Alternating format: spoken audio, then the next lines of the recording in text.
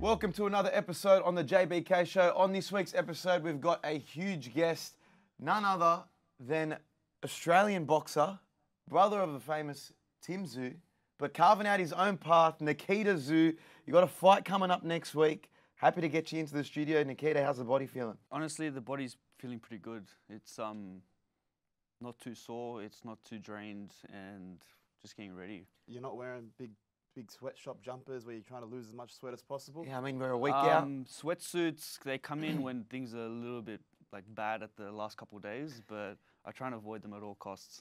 Okay. They're horrible. What weight are you now, and what weight do you have to get to? I got around 4 kilos to lose, and it's not bad. It could be worse. We spoke off camera. I'm going to go through the weight cut lead up to the fight. Yeah. The saunas, the baths, to see if the average person can keep up with a professional boxer You don't have much when to cutting. lose, though. Yeah, but what do you got to get down to? 69.8, but I try and always get down to 69.45. Okay. Just have a little bit of extra wiggle room. So if I'm rolling around at 83, let's see if I can get down to about 79 or something like that. Yeah. We'll call it even. I don't know. But, mate, give us a bit of an insight into your past. I mean, you've won 6 professional fights with no limit. You're on a bit of a roll. You've been taking wins by TKO. Your 2 most recent fights have been done in pretty quick fashion. How was it getting back into boxing? You had a bit of time off. Talk us through that. So I went into architecture after high school, and I kind of gave up on boxing for a bit. I wanted to just focus on my education. My mum always thought that education is the #1 thing. I went to a private school, so they invested quite a bit of money into us. So she really wanted at least one of her children to have a university degree. And yeah, I chose architecture. I completed it all. Was really enjoying it. Kind of embedded the lifestyle of an architect. Worked in an architectural firm for a year, and really got sick of it.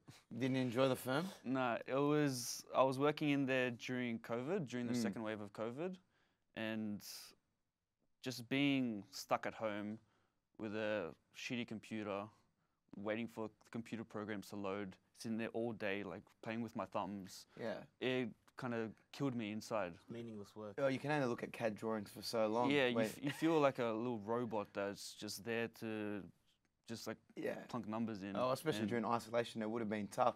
But I mean, what made you want to get back into boxing? Did it just snap while you were sitting behind a computer and said, "Look, I've got so much more to give. I'm an athlete." What was it? There were actually 3 or 4 factors coming in. There was going to one of my brother's fights during COVID that kind of re-sparked the energy inside of me. Also, just the whole being behind a computer, behind a desk. It wasn't a very healthy lifestyle. It wasn't healthy for the body. It wasn't healthy for the mind. I got into bad habits of not exercising because I was constantly stuck on the computer. And I really just wanted to live a healthy lifestyle. And boxing was the place for me because it was the thing that built me up from the past. It was what gave me a foundation of kind of good life skills and life morals. So I started doing all my research during my lunch breaks, started trying to figure out a new game plan, and yeah, went from there. Coming from a family of, world champion boxers, like I said, your father, world champion boxer, Tim's carved out a path for himself. Because of the success of your family, you didn't have as tough as your parents. Is it harder, like that saying is, it's hard to wake up in the morning in silk sheets? Was it harder to get motivated and get that consistency to get back into boxing, or were you just that driven to have that change in lifestyle? So the thing is, I didn't need to get back into boxing. I could have had a pretty good life without boxing, but it's always felt like something that was in my blood and something it's like an itch that I always have to scratch. My dad kind of embedded this lifestyle inside of us from an early age when we were forced to go for runs every single morning at 5 a.m. So it's kind of all that we knew. Although we did kind of wake up or live in silk sheets, we didn't have an easy childhood. He made it tough on us, and that's something I really respect about my dad. Yeah, are you thankful for that? Would you Yeah. would you pass that down onto the next Zeus? My kids, they're gonna be living kind of in the slums. I want to kind of do a little reverse. My dad put us in silk sheets. I got to put them back into the dirt. I like it. I like it. You took that time off, so you focused on school, went to university, and you said you kind of stopped training for a bit. Did you ever lose what you thought maybe had when you were younger? That not even motivation, but just skill set or even fitness? Yeah, so actually getting back into the sport was very difficult. I only got the kind of the hang of it after like 6 months. I went to my first few fights and I still didn't feel in like the condition that I left. I left at a very good spot, winning a Australian title in the amateurs, and yeah, it took a while to kind of get my feet back because the muscle memory, it's there, but to access it, takes a little bit of work. Well, now you're carving out a really good path for yourself. Like you're headlining the event on August 23 with No Limit. You got a fight up against Jack Brubaker, and even just in previous fights, you're slowly building up that household name that Tim is for yourself. What is the feeling like of going out to an arena and knowing that you're the reason why people are here? What's that feeling like? I feel like a responsibility. Like there's little kids that come up to me asking for photos, and you see the joy in their eyes when they see me. And although I feel in my eyes that I don't deserve this kind of attention yet, there's like a responsibility that's on your shoulders, and there's a sense of joy that people are coming out to see you, people are there to respect you and to support you. And I feel like whenever I go into the ring, I have to kind of make the people proud. And how helpful has Tim been, on your return back, and even in your last few fights? Yeah, I know the family doesn't like when you guys spar too much together, but how helpful has he been in your career so far? With Tim, it's like having just a library that I can constantly ask any question to. I've actually got one of the greatest teams possible. I have information from my dad's end with my grandfather, my uncle, who were there during my dad's era. I have my brother who's experiencing it first on and who's doing it very successfully. And I can basically have anything that I want in terms of knowledge and information. He gives me so much advice when he feels that I'm not doing things correctly. I ask him a lot about weight cutting because he's kind of figured that out perfectly. He's got a chef that they work with, and they've made the weight cutting process a lot easier.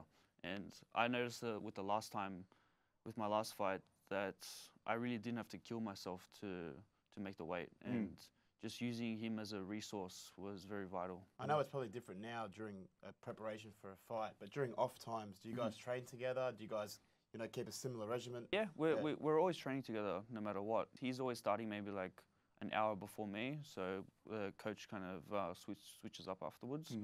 But we basically do everything together. Oh, except the morning sessions. We split that up between the two of us. But when it comes to fights, we also got different schedules.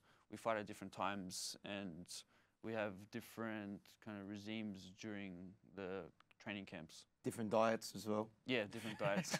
He doesn't like my style of dieting. No, he's not into the raw, the raw nature of food. No, but look, you've seen the trajectory that Tim's gone on, and it's been building up over time. He's now the WBO champion in his division. Where do you see yourself in 5 years if you keep on this trajectory, which is pretty similar to Tim's? My aim is to do the exact same that he's been doing, just to get a world title, and that's honestly the main goal. After that, we reassess and think of what can we do to go even further. And like a lot of rugby league fans who watch us, George Rose heads up No Limit. What's it like working with George Rose and the No Limit boys? They've become very popular, particularly in Australian boxing. I think they run Australian boxing. It's like how UFC runs combat sports in America. When you think of boxing in Australia, you think of No Limit. Yeah. What's it like dealing with them? So they've kind of got like a little monopoly going, and they control the whole Australian boxing. But they're genuinely just great guys. Even before I had my pro debut and before I was signed with No Limits, we got offers from Matchroom, we got offers from others, promotional companies in Australia. There's Stan Boxing now. And although my manager was kind of still playing along with No Limits, we always knew that we were going to go with them because I saw the kind of relationship that they had with my brother, the way that they treated him, and they're like brothers for us. They're just good guys. You can talk to them like they're your friends. But when it comes to business, they switch on. And the way they've handled your brother, it's treated his career pretty well. They've gotten him good fights, and they've kind of gotten him in a position to where he's going to probably go fight in America soon, which is good. Yeah, so they've done a lot of great work. Like the three brothers, they're amazing. Yeah, no, for sure. And if you ever get yourself down to a No Limit event, they know how to put on a show as well. I'm talking pyro, big entrances. We love to see it. What are you thinking entrance-wise for your upcoming fight next week? I know Tim likes the biggie smalls and the big pyro. Are you a bit more subdued? How do you like your entrances? So it's going to be similar to the last fight. Similar vibes to YMCA. Okay. I'm not going to give it away because I just want the fun of it to happen in the moment. But it's a little funky. It's just going to be something like dancing kind of music. Well, I want to ask, how come you didn't break out into the full YMCA? You had a little bit. I started a little bit. Yeah, you had a little bit. We were watching it because we were away at the time watching the fights, but it was like he had the YMCA going, but I wanted to see the breakout into the full I actually thing. spoke with the whole team before the fight, and it's like, guys, make sure everyone lifts your hands up. Like I showed them the video clip. No one did it. So I was walking backwards. I was looking around like, what are you? Come on, guys.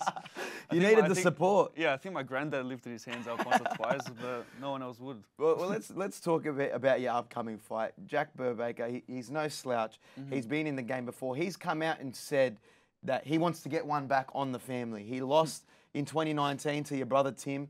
He's seen your rise into stardom with No Limit, and now he says he wants to get one back on you guys. Has that kind of played into your thoughts going into the fight? What are your thoughts on Jack, and where do you see the fight going? Look, he might want to get one back on us, but I don't think it's going to happen. Yeah, wishful thinking. Yeah, he's a little bit over his head with this. Well, he's only had one fight back to get back into the swing of things. He had a long period of time off as well, and I don't know if he sees you as an opponent to try and make a name for himself, to kind of make that landmark that he is back into the sport, but. I mean, just looking at him in the press conference, he seems a little bit off. He's not as confident as he once was. Have you kind of felt that in the press conferences? Definitely. Like, I came into this prep, like my manager was telling me, expect him to talk, where this is a guy that's going to be very talkative. He's going to try and get under your skin, but he's done none of that. Not at all. It's kind of been like a friendly back and forth. Yeah. Not even. Actually, when I watch the press conference, it's almost like he's preparing to lose. He's self-handicapping.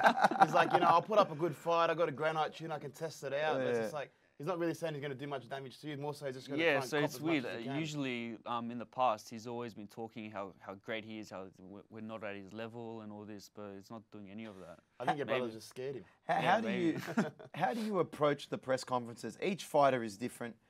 We had Tony Harrison come on a No Limit card and really show that American style of trash talking. It was hilarious. It was really entertaining to be around. Whereas on the Australian side, we don't have that many colourful characters as they do in America. How do you approach press conferences when you're going up and having a self-fights? It's an aspect that no one really talks about. How do you approach the trash talking element of press conferences? So for me, I buckle under pressure. So if I prepare stuff in my head too much, I overthink. I'll start to sweat. I start to get real nervous because I feel like I have to say these points, But when the moment comes, my brain goes empty and I forget to say everything and I kind of go blank. So my aim is to not prepare anything at all and just go with the flow. Just say what comes to you. Whatever comes into my head, just have zero filter and just blurt it out. Well, that's a way to be most authentic. Yeah. Do you find that you'd rather just let your fight do the talking? I feel like that's what Tim's done throughout the majority of his career. As much as he's been entertaining and what's my motherfucking name, he has let his fight do the talking and how he carries himself in the ring. Do you want to do the same? Yeah, for me it's as well. Like we were brought up with a father that didn't do any talking, didn't do any trash talking. So we're not someone that's gonna go out and try and talk absolute shit to someone just for the sake of selling a fight. But with me, I just try and be myself. I want people to, when they watch these press conferences and they see me in real life, they can see, yeah, this is an authentic person. He's exactly the way he is on camera that he is in person. Well, how do you think Australia views Nikita Tszyu now? After 6 fights and your showings and how you've been in the press conferences and the build-up to the fights, how do you think Australia views Nikita Tszyu? They probably think of me as a pretty weird kid.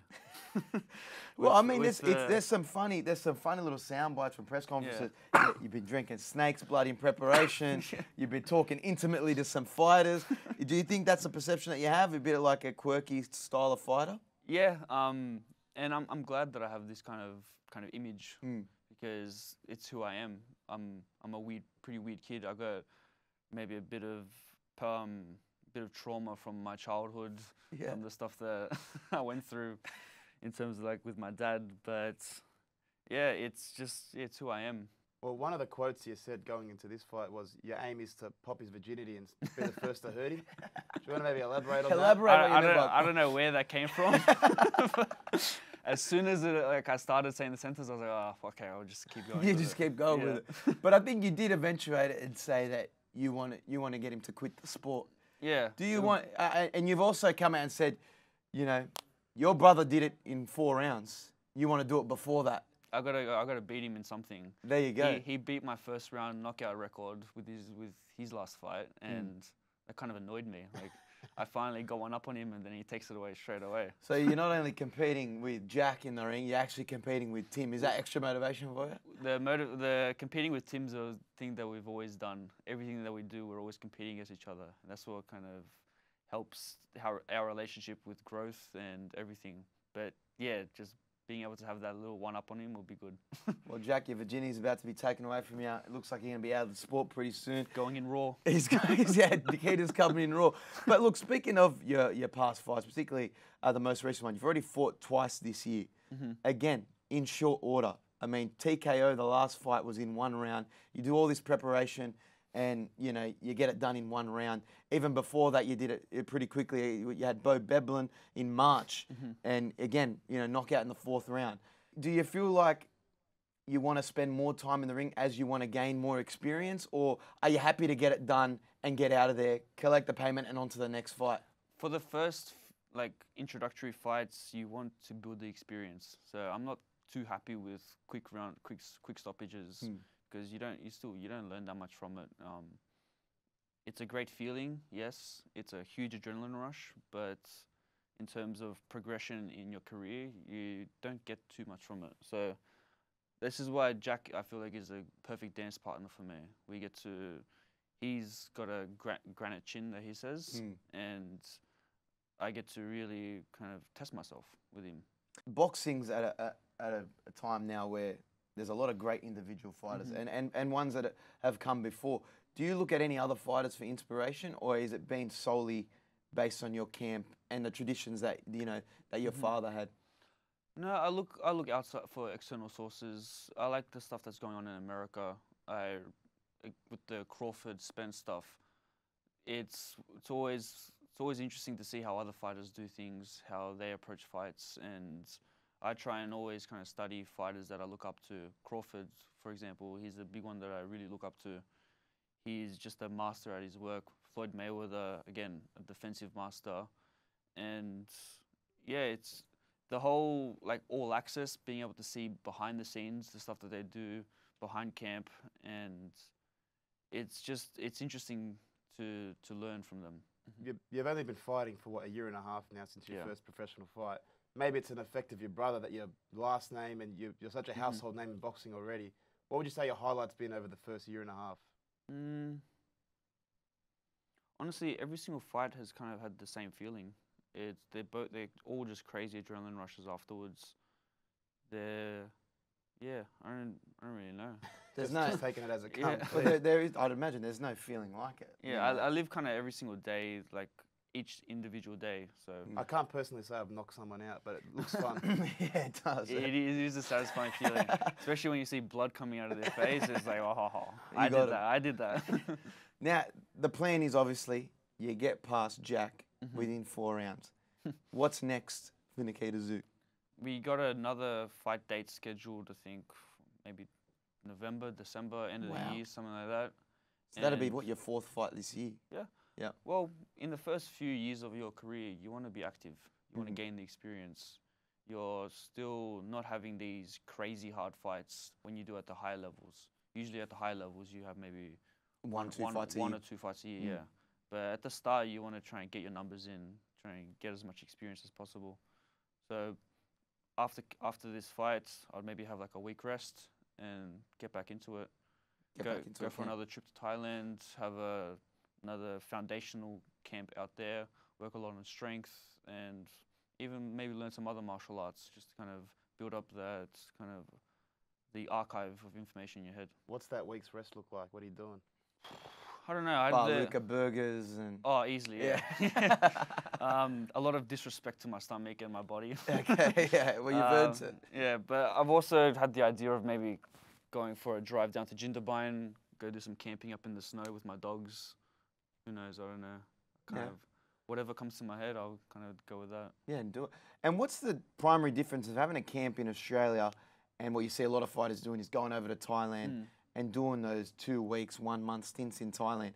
Is it very beneficial as a fighter, and what's the main differences? The climate there is very tough to work against. It's very humid, very hot, and it's just walking around you start sweating. So it's a very good place to build like an engine for yourself, like for conditioning. They have great facilities there. It's a country that is very highly connected with martial arts. Muay Thai is a huge thing in Thailand. And Kickboxing. Yeah. The people, they understand fighters. They understand the lifestyle. So it's a great place to go for that purpose. There's also the drinking side of things, which I'm trying to stay away from. There's also a lot of elderly Australians that park up over there and enjoy themselves at various different shows. Yeah, but it's good because it's kind of segregated a bit. There's like areas where it's just for partying, then there's areas that's just for fighting. And when you're over there, it's strictly business, getting the camp done, and that's it. You go onto your fight. Making yourself feel as good as possible, and just it's also like although it's a heavy training camp and your body's going through a lot, you're trying to enjoy yourself a little bit as well. You want to try and rest up a bit, just enjoy being away from home, kind of shutting things off, and it's kind of like a little meditation. Well, we saw recently the No Limit brothers. They went over to America. Looks like they were wheeling and dealing over there. Do you have aspirations to go to America and kind of, you know, plant the Australian flag over there? For fighting? Yeah, that's not obviously the main goal. That's my brother's goal at the moment. He's building up a name, and he's going for the American fighters. Although they're bringing some of the fighters here, it's the main plan is to go to America, because that's where boxing is kind of located. Where it's at its biggest as well. Yeah, Las Vegas is the capital of boxing in the world, and that's kind of like the main goal to try and get towards. Yeah, well, speaking of your brother, he recently became the WBO champion. They stripped it off Jamal Charlo. They will be stripping it off. They will be? They haven't done it just yet? As soon as he steps into the ring against Canelo, that's when he gets officially stripped. Okay, so there. Okay, so not just yet, but pretty much it is done because he has agreed to fight Canelo. What was the family's kind of reaction to that now Tim is the man in the division? Well, we kind of already knew this was going to happen, because as soon as the Canelo fight was announced, it was bound to happen that he's going to get stripped. But honestly, ever since he won the Harrison fight, I've just viewed him as a world champion, because he did win the interim belts, and then Charlo just kept ducking. Do you think he is? He's purposefully ducking? I mean, the Canelo fight is a money fight as well, and Canelo Alvarez is no slouch. But it does look like he's been actively avoiding Tim. Has he just been ducking him and does not want to make that fight? There could be something in his head, knowing that he could lose, and this is a huge, huge risk. And he sees the Canelo fight as a huge payday. That even if he does lose, he doesn't lose his belts. He's able to kind of still fight. Still has the it's a safeguard for him. The other 3 belts, and he's able to then fight Tim afterwards. Do you see the fight? Do you see the fight between him and Tim ever happening? It has to. It has to. If he doesn't, it's such a shame, because he's worked so hard for this. He's kind of, for the last year or so, it's just been on his mind. Well, I mean, Tim's already looking elsewhere. He's got an upcoming fight pretty much announced with Mendoza. You know, there's talks of him wanting to get in the ring with, you know, Spence and Crawford. What's next for Tim? Obviously, looking past this Mendoza fight, does he just want to continue building up that record and getting over to the States? So yeah, he's not waiting for Charlo. If you wait for opponents, you can be waiting for years. And he's staying active. He's doing things by his own schedule, and just again building up that name in America, building up that fan base, and growing as a business out there. That's how the money's made. You gotta engage with the people. You gotta engage with the sport, and that's how you really build yourself up. I don't know if you've seen recently, Logan Paul and Jake Paul have been going at each other. I think on Logan's podcast. Wait, the brothers? Yeah. The brothers, yeah, they've sat across from each other on a podcast like this. One saying, "I'm the better boxer than you are." They don't see eye to eye. He thinks he's with one of his enemies in KSI. So there's a little bit of conflict between the brothers. So that brings me back to, when I think of brothers boxing, it's obviously you and Tim. Have you guys ever thought maybe down the line for a money fight you guys might lock I'd heads? say fuck that. Never. Never. You don't have anything to knock him out? Me personally, no, I don't. Because I don't know how well I'd do against him. I've sparred him before, and his punches bloody damn hurt. Well, he does have that little bit of experience on you, obviously, but who does get the better of each other in sparring? Is it usually him? Yeah, usually him, yeah.